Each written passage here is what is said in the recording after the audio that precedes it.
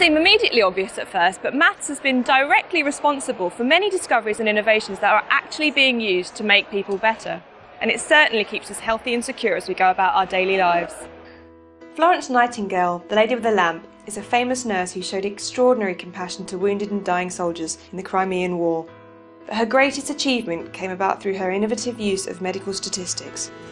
Over 350,000 men died in the Crimea, but only 10% of these actually died in battle. The remainder died from diseases such as dysentery. Meticulous records were kept, and on her return to England, Florence Nightingale was able to demonstrate beyond any doubt that there was a link between healthy recovery and sanitation and good hygiene. Her pioneering work has since saved millions of lives on and off the battlefield. Florence was honoured by being made the first female member of the Royal Statistical Society. The tradition started by Florence Nightingale continues to this day.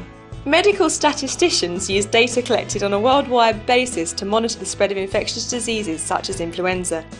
The World Health Organization and other agencies have sophisticated computational models to watch the spread of deadly bird flu or swine flu, for instance. Maths tells them where and when to declare a pandemic. Too early and it will cause unnecessary disruption and panic. Too late and it may be, well, too late. Giving advance notice to ensure there are sufficient stockpiles of the right types of medicines and vaccines is another important function. Viruses are too small to be seen, but the criminal activity that plagues big cities in particular is all too visible.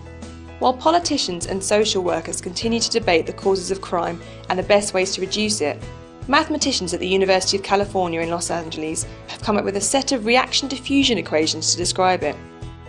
Their study explains interaction and diffusion in areas of both high and low risk. This work is enabling police forces to be more targeted with their valuable and increasingly limited resources. You could say that maths has made the streets of Los Angeles a whole lot safer.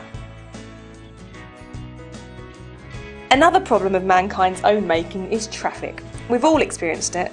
You're stuck in it for ages on a motorway with a seemingly endless queue of cars crawling along at snail's pace.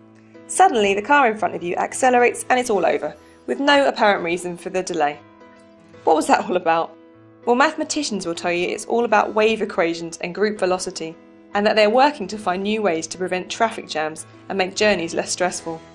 So, from healthcare to community policing, from central government to running essential utilities, someone somewhere is relying on maths.